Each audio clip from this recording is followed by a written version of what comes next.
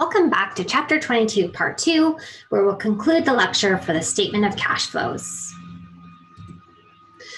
Learning objective number 8, identify the financial presentation and disclosure requirements for the Statement of Cash Flows. IFRS and ASPE require certain disclosures on similar items, including the disclosure of significant non-cash investing and financing transactions, a policy on what makes up cash and cash equivalents, and a reconciliation of cash and cash equivalents to the balance sheet accounts.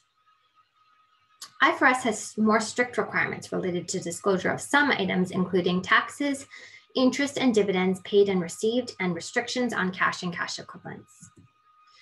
Both ASPE and IFRS describe the indirect method as reconciling net income to the cash flow from operating activities. And some IFRS companies start with income before tax. Both standards require reporting of gross inflows and outflows, and other significant requirements relate to financial institutions, foreign currency cash flows, and business combinations and disposals. Learning objective number 9. So actually, let's just back up there. So learning objective number 8, what really matters is that when we're preparing a statement of cash flows, we're going to have a section at the bottom called supplementary information. And there we're going to list out any non-cash transactions, such as buying land in exchange for shares. We're going to put that down at the bottom in the supplementary information. And under IFRS, we also need to disclose taxes.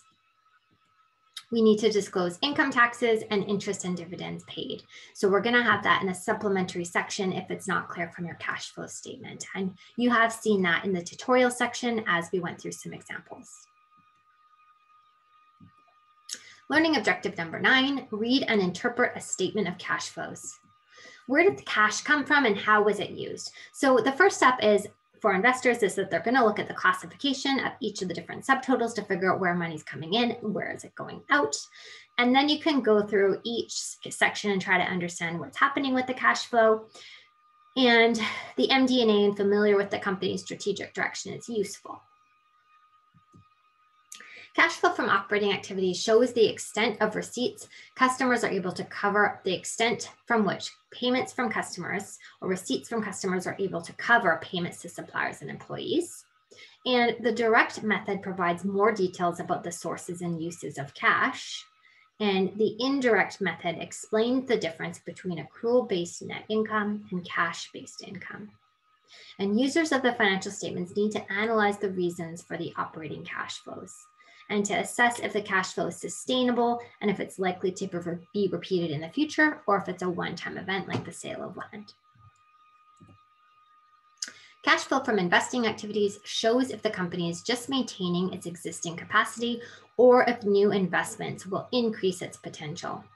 So looking at what types of assets are being purchased, if there's investments in new technology, and if existing assets are being disposed of. Cash flow from financing activities shows if any changes took place in the firm's capital structure and whether the equity increased or reduced the claims of creditors in the future.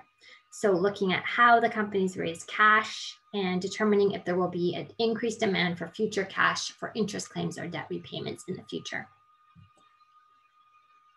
Free cash flow is a concept, it's a non-GAAP measure, but it's used by many companies to measure discretionary cash available for things like investments or paying dividends, retiring debt, etc.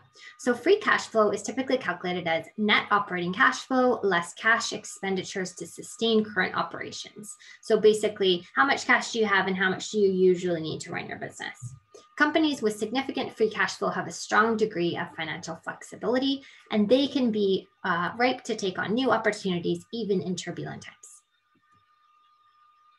Learning objective number 10, identify differences in accounting between IFRS and ASPE and what changes are expected in the future.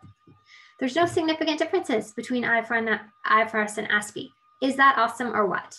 They're basically converged. There is a presentation difference for interest and dividends, and there's a classification difference for interest and dividends, but essentially they're all converged. And IFRS does require slightly more disclosure around the interest and dividends received and the income taxes paid. There is some work being done around cash flow statements by the IASB, looking at requirements to break out different things. And companies are encouraged but not required to provide a reconciliation of items such as long-term borrowings and lease liabilities. And that concludes part 2. So as you saw, part 2 to chapter 22 is a lot lighter than part 1. The main thing you need to understand in this chapter is how to prepare a cash flow statement. You need to be able to do it using the direct method and the indirect method, and you need to make sure you know what you need to include as supplementary information, and that you can work backwards when you have information and when you don't. And hopefully you've achieved that through the tutorial sessions. And I do suggest that you look at the other links I've posted with more information about preparing cash flow statements.